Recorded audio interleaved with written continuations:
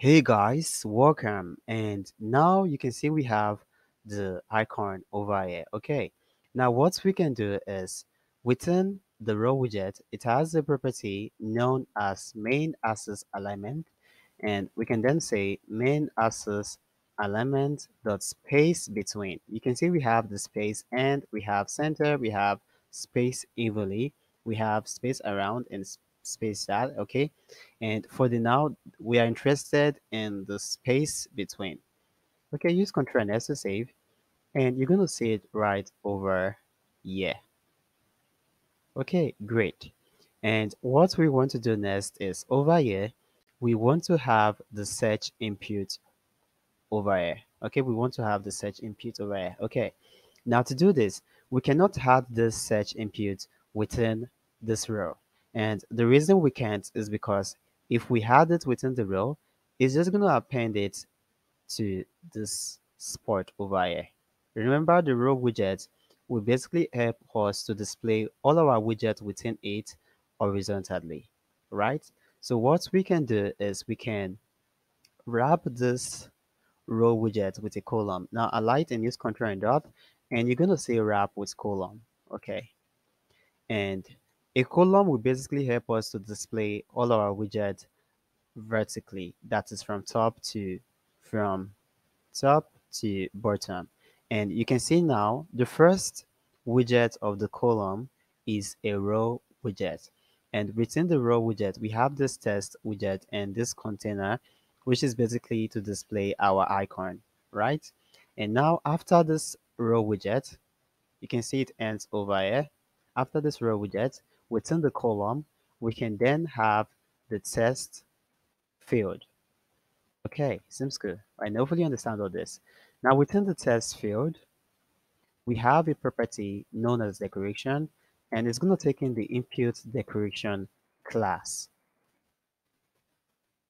Okay, not input decorator, input decoration.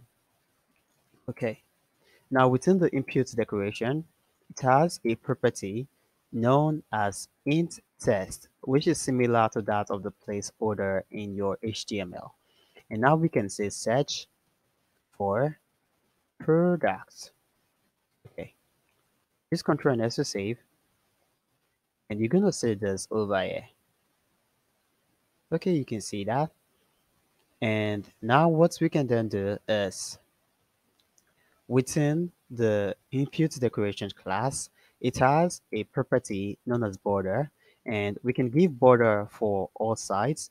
To do that, we just have to say outline input border. Okay, use Ctrl and S to save. And you can see currently we only have this border at this bottom. Well, after this, we're gonna have this. Okay, you can see we have it in all sides now. And what we can do is we can get rid of this border. To do this, within the outline input border, it has a property known as border side. And we can then say border side, then dot no. We basically do not need any border. And now it's not going to be able to see the test field anymore. The test field anymore. Okay, and now what we can then do is within the input decoration class, it has a property known as fill color, and you can use whatever color you desire, but I'm just going to be using colors that's white. And what we then have to do after using this fill color, you can see currently this color is white and our scaffold background is also white. So definitely it's going to be very hard to see it. So what we can do is within the input decoration class, it has a property known as field, and we can set this to true. What this will do is it will give us a greenish color. Okay, now you're going to be able to see it now. Okay, now you can see we have this and you can see this clearly. Okay, and you can see over here, it is way too sharp.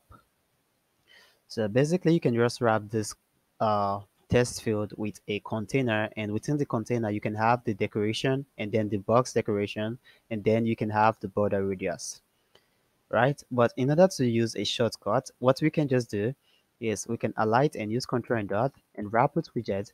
We're going to be wrapping it with a widget known as clip arrow, that is double arrow, a clip arrow, right? Okay. Now within the clip rect, it has a property known as border radius. You can see we can easily just use that border radius rather than having the container and the decoration, bus decoration, border radius, okay? And this is going to be border radius, circular of just 10. Okay, and you're going to see it a bit rounded now. You can see it's not going to be that sharp anymore. Okay, you can see there's this little hedge, and hopefully you can see this in yours, or you can just maybe make it 20 or 15 to make it a bit much more obvious.